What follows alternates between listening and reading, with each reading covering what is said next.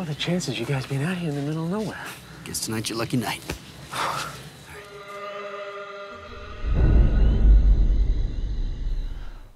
Hello, World Wide Web. I'm Dr. Shado, the internet personality with the best hair, and Friday the 13th is just around the corner. Assuming this video clears copyright on time. And you know what that means. I finally have an excuse for reviewing the fourth and so far last Hatchet movie, Victor Crowley. For you see, the Hatchet series focuses on slasher killer Victor Crowley, whom in every Hatchet movie has been portrayed by the man, the legend, Kane Hodder. And if this is your first time experiencing anything related to the horror genre, allow me to point out that Kane Hodder has been in a ton of horror features and is perhaps most well known for his portrayal as Jason Voorhees in several of the Friday the 13th movies. So that's my excuse for picking this flick this week, but what is it about? After all, every Hatchet movie takes place right where the last one left off, and the last one ended on the final, true, and complete destruction of Victor Crowley. Well, it turns out he's back, and a small group of miscellaneous personalities find themselves in Honey Island Swamp and are picked off in just under 90 minutes. So it's really not trying to reinvent the wheel here, but let's take a look at Victor Crowley and see if it's at least still got the spirit. We open up not where the last movie left off, but way back when in 1964. This is still post-Crowley tragedy, but still well before any of the Hatchet movies, as we meet Sue, played by Kelly Vrooman, enjoying an evening with her boyfriend Del, played by Jonah Ray. But perhaps he won't be her boyfriend for much longer, as they could be engaged! And she is not nearly emotionally stable enough to handle that. I want you to be mine forever. I want to buy you soda pop and candy for the rest of our lives until we die. Just take the ring, please. Well, it's good to know this movie starts strong with its horror. But this touching moment is cut short when Del hears weird cries in the swamp. So, of course, they go off to investigate. Perhaps the cries are someone who needs help. Isn't this where that boy died on Halloween? That Mongoloid Crowley kid? That's mean, Dale. Everyone says he was a monster. Sad what happened to him. And of course, the perfect spot Del picked to pop the question was Honey Island Swamp in the middle of the night. Gotta hand it to the man, this place is known for life-changing experiences. First things first, though, gotta find where those cries are coming from. Sounds like it's coming from right over there. Hey kids, look, it's Tyler Mane! You know, Michael Myers from the Rob Zombie Halloween movies. And you know what that means. Another epic showdown between Victor Crowley and another horror icon. Let me give you a word of advice and listen close, because it might just save your life someday. Never! Or he can be unceremoniously snuffed out in half a second. Oh, and real quick, I just gotta remind the censors at YouTube that this is a movie. Tyler Mane is an actor, and is in fact still alive, and was not decapitated. And as anyone could tell, those effects are anything but convincing. So, no fight. Victor Crowley just takes him out before chasing down the couple, killing Del all quick and easily, so he can take his time with Sue, chopping her arms and legs off, and saving her head for last. Man, if only they heeded the strange man's advice. Never! Just never! This is followed up by a little recap of the Hatchet franchise for those who haven't been paying attention in class. Crowley Kid was born disfigured because of a voodoo curse, as you get in Louisiana. Local kids were jerks, and one Halloween night tried to scare him out of his house with fireworks. But wouldn't you know it, the fireworks worked to set a fire to the house, and Victor's father tried desperately to save him by chopping down the door with a hatchet. He didn't know that Victor was on the other side, trying to get out. And both of them just completely forgot how doors work at the time. So he killed his own son, accidentally. But that cursed Victor's ghost to return every night, hunting and killing poor fools who wander into Honey Island Swamp. Everyone who's ever seen Victor Crowley has died, except for one. To explain this, we suddenly shift tones drastically to Sabrina, played by Crystal Joy Brown. She's a talk show host, and in today's episode, she's talking to the one and only survivor of the Honey Island Swamp massacres, Andrew Yong, played by Perry Shen. And of course, there was the 2008 trial, the civil lawsuits, the accusations, the divorce. Which is actually hostile territory, as it turns out Sabrina is Andrew's ex-wife, and she believes that there's a much better explanation for all those bodies that piled up in the swamp other than the ghost did it. It's been 10 years since he survived that harrowing ordeal, but the reason he's here today is to talk about his first-hand account written about in his new book, I, Survivor. Though Sabrina is far more interested in talking about how Andrew's DNA was all over the place, and not one scrap of evidence in support of Victor Crowley ever surfaced, despite Andrew's exoneration. You are like the O.J. Simpson of Honey Island Swamp, wouldn't you say? No. Never scored a single touchdown in that swamp.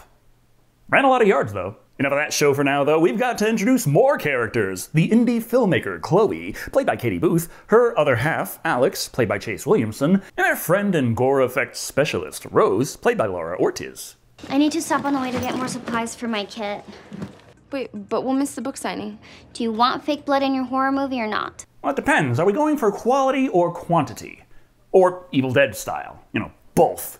Chloe says they're gonna have to hurry so they can get the blood and get to the book signing. But a book means a publisher, which means a publicist, which introduces Andrew's publicist, Kathleen, played by Felissa Rose. You know, Angela from Sleepaway Camp.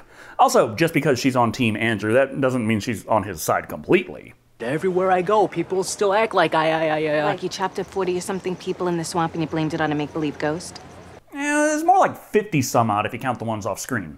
Whether she believes them or not isn't the point anyway. She's just here to make sure that the both of them capitalize on the 10-year anniversary of the massacre and get paid. And then you put it behind you and you spend the rest of your life counting your money back in Japan. I'm from Baton Rouge. And I'm Chinese. Yeah, but nobody's itching to get a vacation home in China. No time to waste, it's on to the book signing. Chloe and pals are a bit further back in line than she'd like, but no bother. Andrew Yong has arrived. But of course, this book signing is not what it seems. Which one? Oh, could you do one to Christina with a K and one for my dad?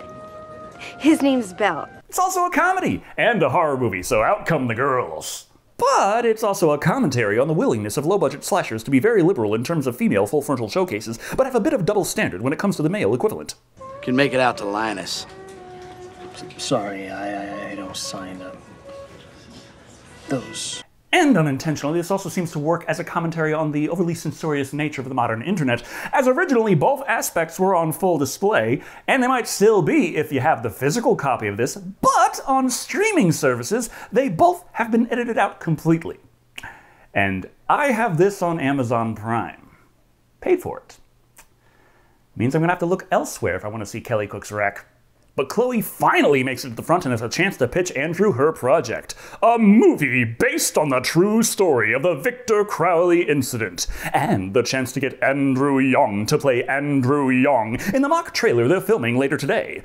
But Kathleen interrupts them and very quickly hurries Andrew out of there. Sorry kids, the book signing is cancelled. We've got something far more important to do. I don't care what show it's for. Okay, I've told you 1,000 times, I'm never going back to that swamp. Remember that part in Jurassic Park 3 where Dr. Grant refused to go back to the island? But I got them up to 1 million.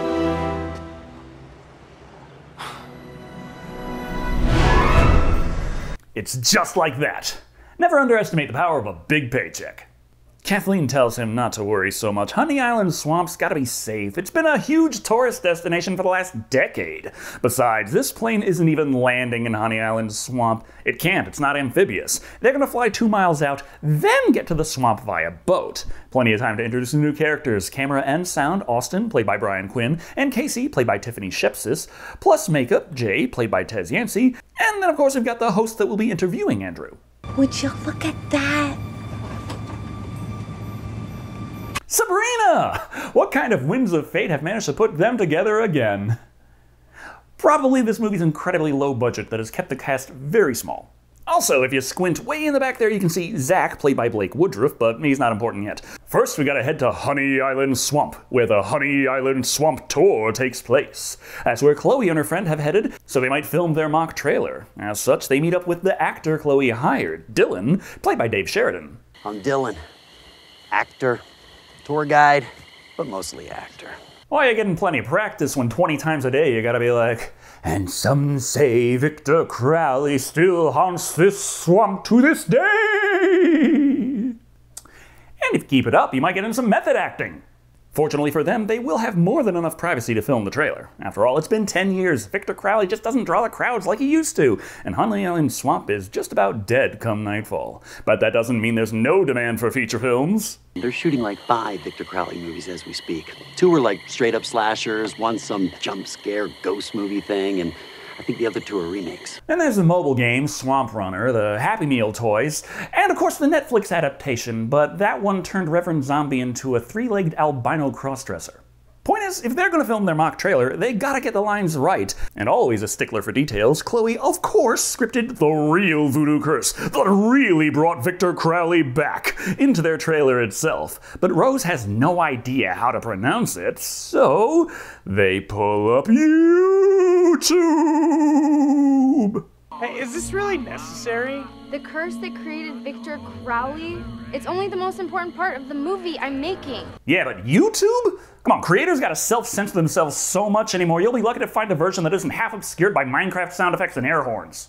As they play video after video, trying to make sure they get it absolutely right, suddenly Andrew's aircraft begins going haywire! There's like 50 different ways of saying this. I told you, it really doesn't matter if you get it exactly right, because I'm just gonna assume that Victor's spirit did a number on the plane as he shot down from heaven back to Earth. Which does mean that technically, Crowley was in the moral right this whole time. Wondering where this dead guy came from, their questions are soon answered when they hear the airplane crash down within Honey Island Swamp! So Dylan and Rose run off to help them while Alex stays with Chloe, who is hyperventilating, leaving behind the body and the phone that has the Crowley curse with autoplay on. Thus, it's suddenly nightfall where we find ourselves back at the airplane. Despite the crash, it seems most of the people are still intact. I mean, the pilots are dead and Jay didn't make it, and I have no idea where Zach evaporated off to, but all things considered, that's not bad. Even better, Dylan and Rose found the airplane without much difficulty. Hey! You're that guy! No. I've signed enough squishy things for one day, I'd rather not we get sidetracked as we line up everybody so I can put my John Hancock on random livers and kidneys. But Casey is stuck, and the water level is slowly rising as the airplane sinks into the swamp. Terrified, she doesn't want to be left alone and begs to know where Austin is. I don't know how to tell you this, but Austin's dead.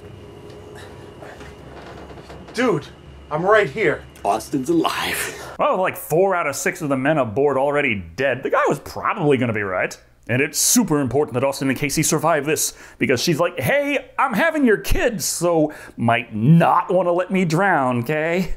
Also, it's been like hours, so Chloe is finally calm enough that she and Alex can move forward to assist the others. However... Now that isn't the correct way to say the curse created Victor Crowley already isn't.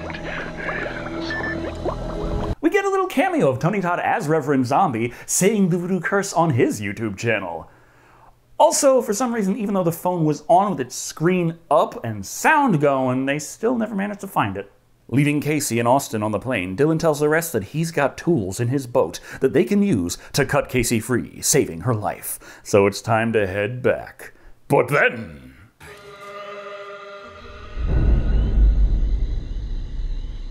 Back on the plane. Now! The cries of Victor Crowley echo through Honey Island Swamp. As well as the cries of Andrew Yong, but that's more in the sense of literal crying. Dylan isn't fazed by some prankster calling out for daddy, but Andrew says that he will beg for his if he doesn't get back on the plane at once. You think I'm scary? The thing in the woods is death itself, and it's coming for all of us. Now get inside if you want to live through this. Understood? Man, this guy's persuasive. I should hire Perry Shen to convince people to like my videos and subscribe if you haven't already, or else. Or else I'll also tell you about my Patreon and how you can become a channel member for spooky tales every month. So they get back on the plane and we switch perspectives back to Chloe and Alex. They find those weird cries in the swamp strange, but they must be getting close to the crash site. First things first, gotta go through the tour of the Crowley residence. Or what's left of it, as it blew up, burnt down, and has mostly been replaced by an information kiosk. Shh. I'm here. Which also doubles as a handy-dandy shelter in case of emergencies. And yes, a Crowley on the loose is definitely an emergency. Back on the plane, though, Austin is confused that his wife's brave rescuers just doubled back and decided to hide in here, but Andrew points out that no one is leaving this plane, or they will all die, because they're only safe in here. Or not. Victor could easily get inside with a random belt sander, actually. Hopefully no one left a belt sander out there for the past 10 years, right? So we have established that there is actually no benefit to holding up a defensive position, because no position can actually defend you from Victor Crowley getting in. And yet still we are going to spend most of the rest of this movie on this plane. Because. But not all of it, after all. Chloe and Alex are still holed up in that info shed. But hey, that motion sensing light is probably just on the fritz. Nothing to be worried about. I mean, if we're gonna hide in here, we might as well turn off. But it's Victor Crowley back from the dead! Again! Using a handy-dandy hammer, Victor bashes Alex's face in, smashing his eyes before tearing his head off. So Chloe runs for her life, so we can hop right back to the airplane where most of the characters are like, hey, Andrew, filming a horror movie in one small room has been done before and no one liked it then, so why are we doing it now? Oh, and the fact that he's threatening them at knife point to stay put while most of those present still believe he's the real killer, and yeah, not doing himself any favors here. But who should happen to show up outside but Chloe? But they can't communicate with each other. The airplane is just about soundproof. Oh my god, what never Therefore, they can't warn her about the killer who's right behind her. I guess they could if someone took some lipstick and wrote backwards on one of the windows. But, I mean, she'd know by the time they'd finish. And they lose track of the two of them anyway. At least until Victor smashes Chloe's face through the window. Now, this window is clearly large enough that even stocky old Mr. Crowley can easily slip through, but we're just gonna pretend it isn't. Victor instead walks off, dragging Chloe with, and tries a new strategy. Kill him with suspense. I wonder where he's gone off to and what plans he has for the immediate future. Probably killing and the use of various power tools. Andrew's like, see, told you he's real. Also, we better get out there and get to work trying to save Casey. Dylan's like, we just learned Crowley is real and is out there, and you want to head out there now? Come on, you know how this worked. You survived. At which point Andrew explains he only survived because Crowley ran off after some mysterious voices, and it just so happened the National Guard swooped in to save the day. How convenient. I thought you single-handedly fought off Victor Crowley and tried to save as many as you could. But it turns out that I Survivor involves a little bit of a artistic license. And you would think that not just the legal exoneration, but the fact that the appearance of Victor Crowley has absolutely proven Andrew was innocent might mean that Sabrina has even the slightest change of heart, but nope, she's just angry now because the writing was trash and the dedication was awful. Yeah, more important things right now. Looky here, Chloe is still alive, but Andrew realizes he's using her as bait.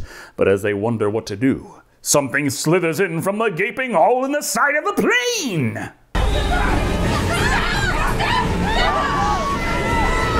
Stop! It's just a water snake. It's not gonna hurt anybody. Snakes? On a plane? In a panic, Kathleen runs out of the plane, and when Austin goes after her, Victor slices his skull open, leaving his brains to spit out onto the floor. And before Kathleen can escape, Victor tears her arm off, then jams it through her phone still locked in her grasp. So, 2 down, and he's still got that bait. Or not. Hey guys, we're gonna have any crisis situation pop up to replace that, because, I mean, that was kind of important. I suppose we still have Casey. She's still stuck, and they need to get some way to cut the seats off her before she drowns, and...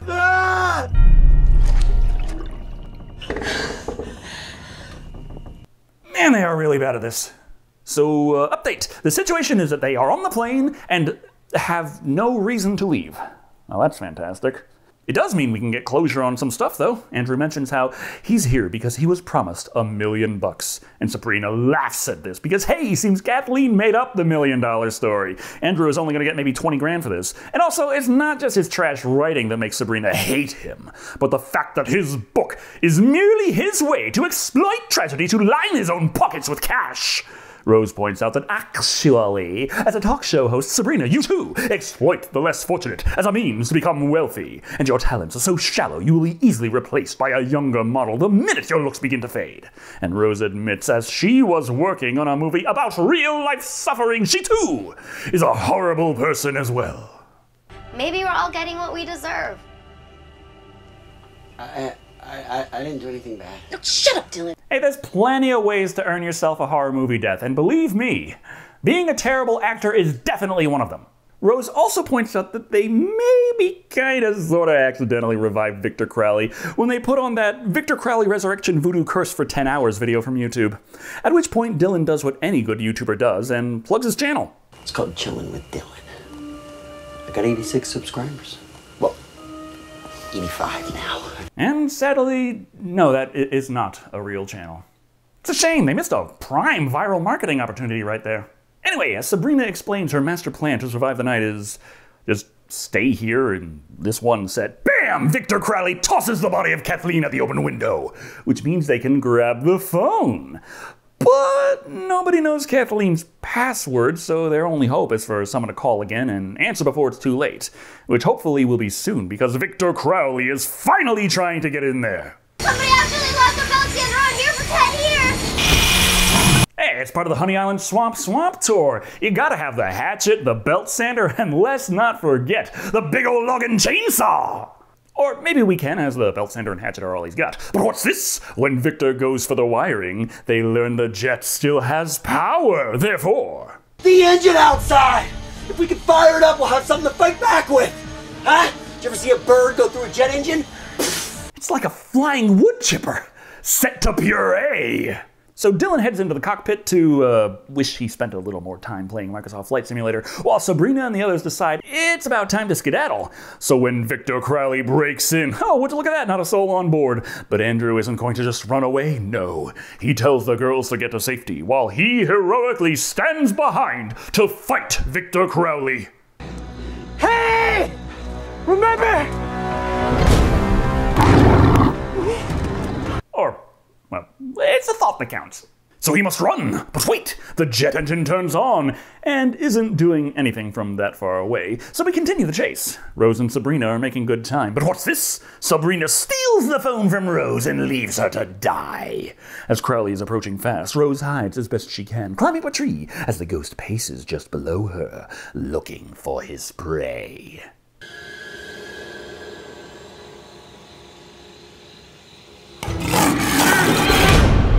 And if you can hear a teardrop, I'm kind of surprised he hasn't heard her breathing.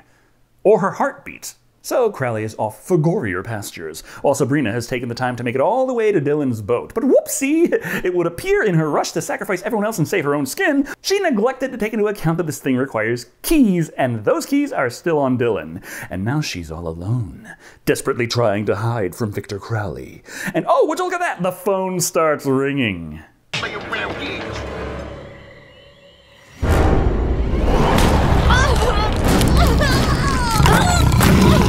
It's a good thing we took that time to establish Victor Crowley's superhuman sense of hearing, easily able to discern a phone ringing loud enough to wake the dead, amidst the cacophony of very quiet night at the swamp.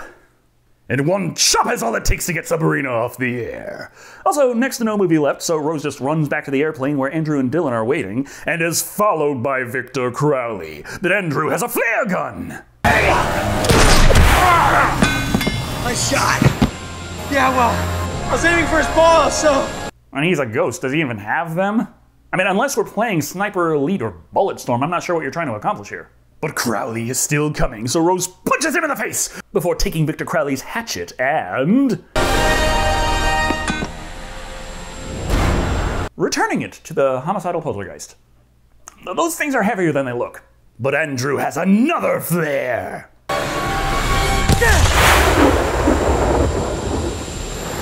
Well, I guess he was aiming for the head that time. Sight must be off on that thing. But before Victor can rearm himself, Andrew knocks him back into the jet engine. Almost, with no time to lose before Victor can free himself from this predicament.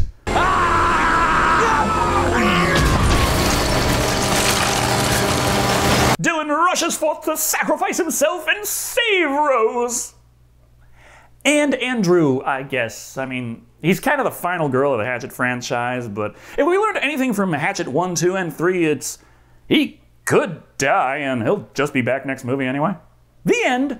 Yeah, it's the classic Hatchet-style ending where things just suddenly stop so they can suddenly start up again in a potential sequel. Unless, of course, you count the mid-credit scene where we see the news of the return of Victor Crowley does not go unnoticed. By Mary Beth Dunstan. Played by Danielle Harris. You remember her? She was like the main character in every single Hatchet movie before, and I guess just all this time wasn't actually as important as Perry Shen, but nevertheless, that was Victor Crowley. And it's nice to finally have another Hatchet movie, but it was kinda eh. Hatchet was always a low-budget affair and more of a homage to horror than its own intriguing story, but Victor Crowley takes that to a whole new level. Now it's a homage to its own series, and while it goes through the paces, Victor Crowley really doesn't give the audience a lot to get excited for moving forward. Besides the fact that the truly full and completely really killed Victor Crowley has now come back from the dead again, and as the previous movies already established the lore surrounding his existence as a repeater-type ghost, we can be sure that the jet engine was a mere inconvenience, and by tomorrow night he'll be all better and ready for Hatchet 5, Victor Crowley Part 2. So, with nothing to establish for the long run other than the return of Victor Crowley, the movie is left merely trying to entertain us for the 90-minute running time, with interesting sets, creative kills, and likable characters. And, 1 out of 3 ain't bad? The slasher dispatcher master doesn't disappoint when it comes to variety, but the TV producers, book publicists, and indie film crew sets of characters make this a self-aware movie about being a self-aware movie within a self-aware movie. That's where most of the humor stems from, and if that doesn't do it for you, well, not much else to see here. Especially considering the sets, once the mayhem starts, consist of the airplane, the land directly outside the airplane, more swampland, and a criminally underutilized Honey Island Swamp tourist attraction. Yeah, that location also leans even more into the self-aware nature of everything, but we got like 1 kill there, and 90% of the rest over at the crashed airplane everyone refused to leave. At the end of the day, Victor Crowley did just enough to kinda sorta explain how the ghost of Victor Crowley can return after being truly, finally, ultimately, and completely destroyed, but it didn't give us the best movie to frame that around, getting caught up in talking about making horror movies instead of being one, coming in at 2 incredibly convenient swamp belt sanders out of 5. It's not abhorrent, and as a fan of the Hatchet franchise, I did enjoy watching Victor Crowley stomp around Honey Island Swamp again, but I mean, they really could have done so much better. Thank you all for watching. I've been Shado, and remember, never, just never.